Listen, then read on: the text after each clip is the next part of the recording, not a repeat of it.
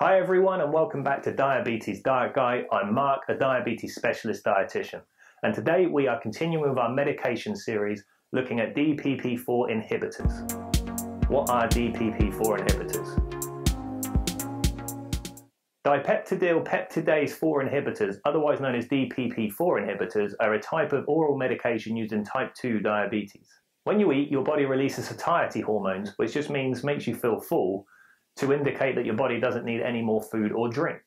One of these types of hormones are called incretin hormones. Examples of these hormones are glucagon-like peptide 1 or GLP-1, which we've actually visited in one of our previous medication videos, as injecting this hormone is a type of diabetes treatment. Another example is gastric inhibitory polypeptide or GIP. Not only do these hormones indicate that you are full, they also slow down the absorption of food through your digestive tract. This is important, particularly when looking at carbohydrate-containing food, because it's these foods that increase your blood glucose levels in diabetes. Therefore, by slowing down the absorption of carbohydrates, you reduce the potential for peaks between meals in your blood glucose levels. So essentially, satiety-inducing hormones push your body from a pre-absorptive to a post-absorptive state.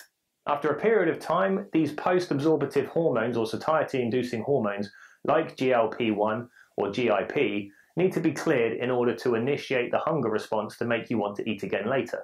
And this is the job of DPP4 hormones. So these exist in your body naturally. They come in and they clear the incretin hormones to allow that hunger response to be reinitiated, which then makes you want to eat later, which essentially allows you to get the energy and the nutrients that your body requires to conduct its daily activities. Therefore, DPP4 inhibitors slow down the action of DPP4 hormones in clearing those post-absorptive hormones that help you remain fuller for longer. We usually call this class of medications the gliptins. Examples include Sitaglipin, Alogliptin, Linagliptin, and Vildagliptin. Benefits of using DPP4 inhibitors.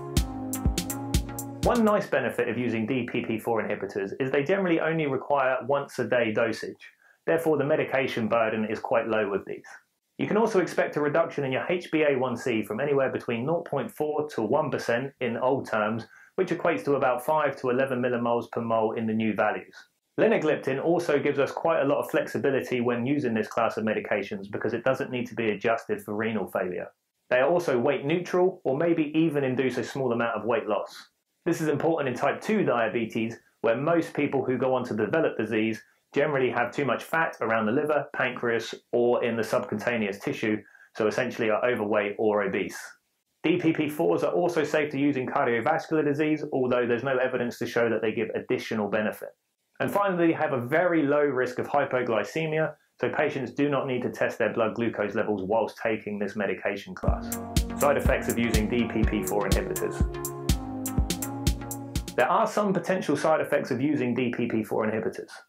Gastrointestinal symptoms are the most common because of the fact that they slow down the breakdown of those post-absorptive satiety-inducing hormones.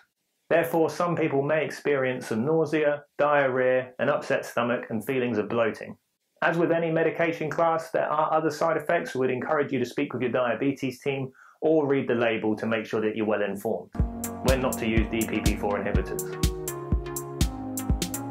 Anyone with any issues of the pancreas, liver, or kidneys may need to reduce their dose or stop taking this class of medications altogether.